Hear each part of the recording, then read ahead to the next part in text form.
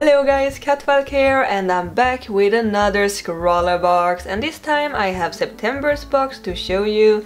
It is an art supply subscription box that arrives filled with new delicious art supplies every month. There is a link in the info box below to where you can subscribe to one if you're interested. I do recommend it if you are like me and love to try out new supplies. So let's take a closer look at the things inside the box. First, we have the featured artist of September, and this bright and lovely artwork is made by the super talented Liz Lapointe, and I hope I said that right. I've been following her for a while now, and I adore her unique art style. She's doing a bunch of Inktober drawings now over at her YouTube channel, and I love them. Then we have this card with a list of all the supplies, and on the other side we can see that this month's challenge is escape, so that's what I'm gonna draw today with the supplies inside the box. Candy and the sticker. Then the first supply in the box is this blue pen from Canon. It is a water-based fiber tip brush pen, and you know me having a soft spot for brush pens. Next is another Canon product, a graphite pencil. It is a B, so it is a bit softer but not too soft. Always good to have a good pencil to sketch with, even if I prefer using harder lead when sketching, that is easier to erase.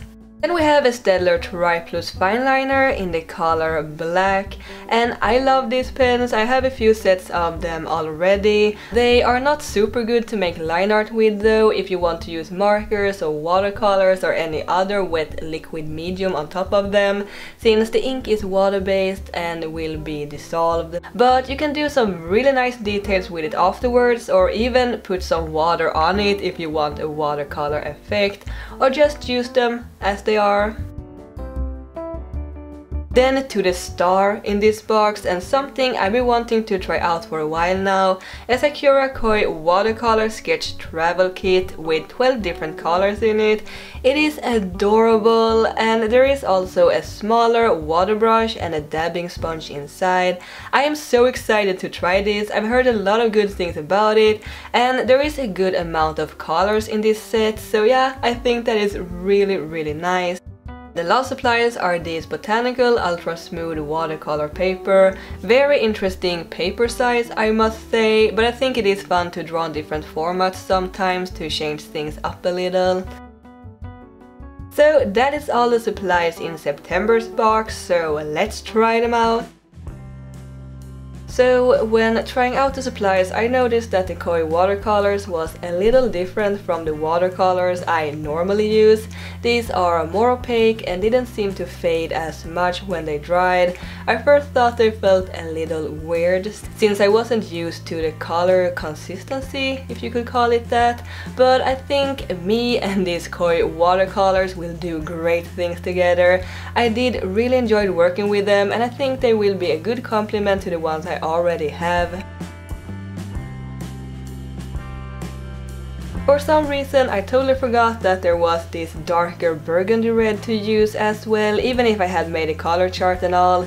And the color pan is sitting right there in the middle. So I had a little trouble mixing a good skin tone color at first, but I used a bit of the warmer red instead, and the light brown, orange, a lot of white and a tiny bit of blue.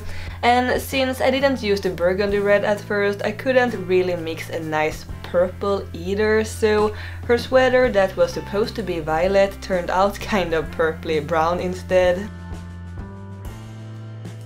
So talking a little about this challenge, escape, there are so many things I can think of when I hear the word escape, but one of my own favorite ways to escape that I sadly don't do as much nowadays is reading a book. I love reading and I've always been reading.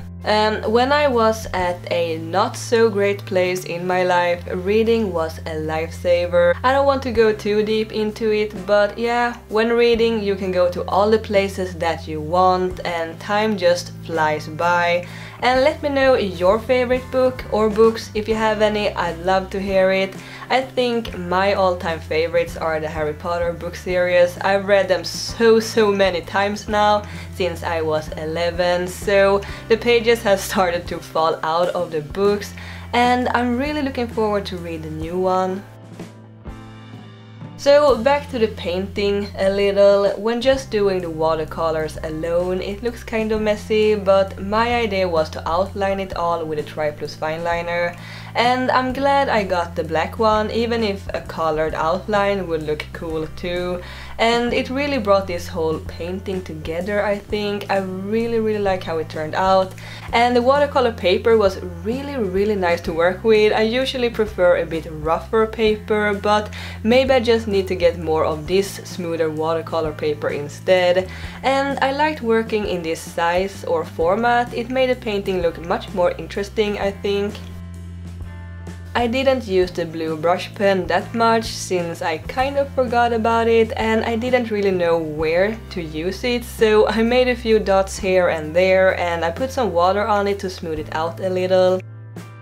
I love this box and the supplies inside, especially the watercolor and the paper. They were great to work with, and I hope you enjoyed this video and the painting too. Leave a like and a comment if you did, it's always appreciated. And if you like to try out a box yourself, check out the link in the info box below. I know I'm looking forward to the October box. Thank you so much for watching and keep drawing my happy cats. Bye!